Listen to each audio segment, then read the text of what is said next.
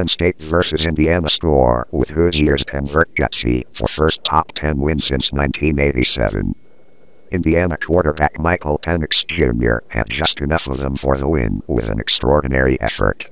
It gave the Hoosiers a dramatic 36-35 win by trying hard on the way to the column in extra time with 8 Penn State. Penix and his stormy arm scored 2 points that set the score this elation.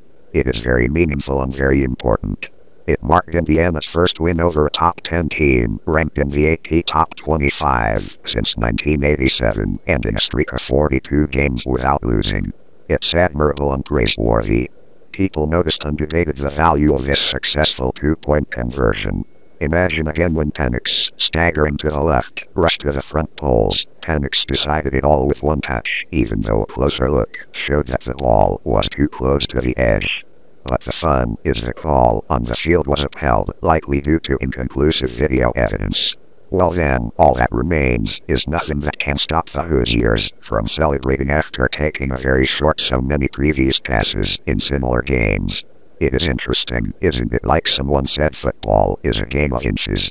Overall, it's clear Indiana took the lead for most of the afternoon, with Penn State from time to time completing laps with points.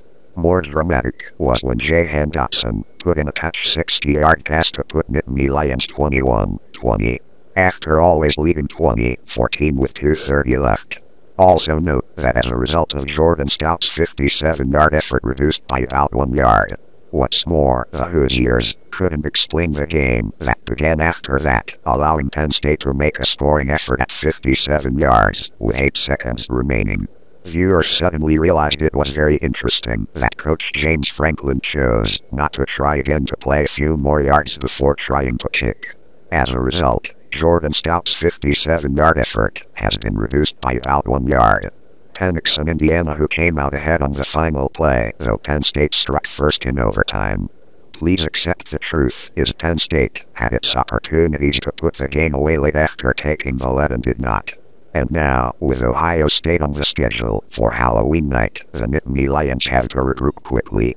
Can't do anything else.